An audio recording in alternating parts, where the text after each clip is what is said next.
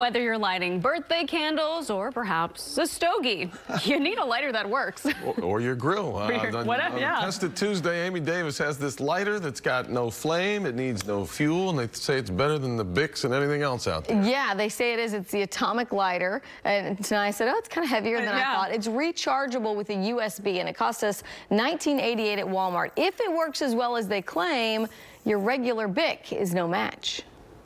Now harness the power of lightning in the palm of your hand. The atomic lighter uses dramatic sound effects to sell you on. The secrets are lightning bolt technology.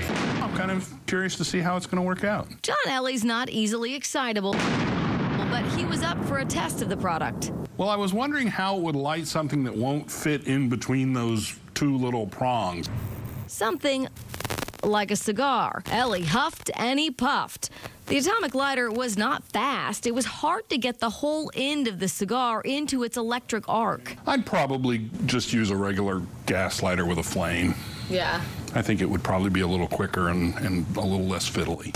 Unlike feeble, pathetic lighters that blow out with a whisper, this thing will never let you down, even during the windiest rainstorm. We had to make our own wind. Okay, here we go.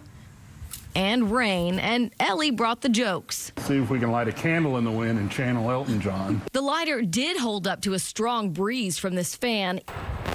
There we go. Even lighting a paper towel. This is our rain. We've got simulated rain. And the arc stayed lit even in our rainstorm. I don't know that you could do that with a Zippo or a Bic lighter. When the lighter loses its charge, you simply recharge it with a USB. Well, I think it lives up to its promise. It's a workable lighter. The atomic lighter outstands wind, rain, and Ellie's office is still standing. Thank goodness no one called OSHA. For that, Ellie gives it all. No, I think thumbs up.